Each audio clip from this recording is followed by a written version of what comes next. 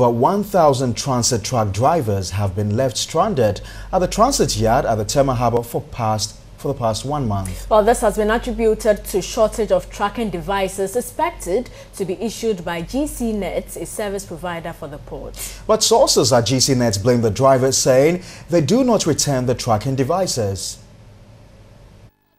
Drivers who fly from Tema to Ouagadougou, business has virtually come to a standstill for them because they can't get access to the tracking device that they fix on their trucks, which monitors their movement. This, according to port authorities, they have run short of the tracking device. The tracking device was introduced by government and issued by GCNet to check diversion of goods by some truck drivers who ply the landlocked countries. Each driver pays $50 per device, which is expected to be returned upon arrival at their destination. The law makes it mandatory that each driver must fix it after loading at the port. Drivers say they have been left stranded without the device. The big problem is most of the problem even didn't come from an agent, rather from the owners of the goods. Because last week, more than 60 trucks outside with the rice, and the device is with them. And the truck, they didn't collect the advance for them to go to Burkina. So the device shorted here. People will be here for months, sometimes weeks, and you will not get your device. And somebody will come here today and they will give him the device because a big man call and give the car number out and they will give it out.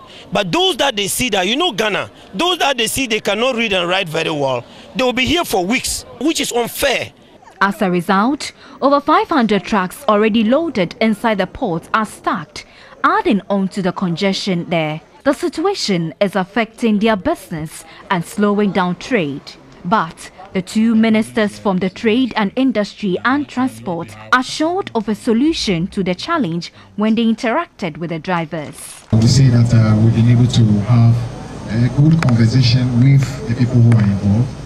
We've identified some of the key problems, and we will quickly move into action to make sure that the issues are addressed as quickly as possible.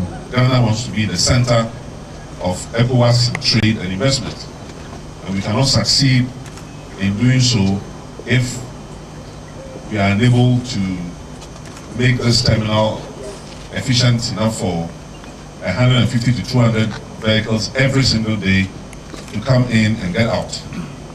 That's the target. We must be targeting 200 or more vehicles coming in every day and getting out every day.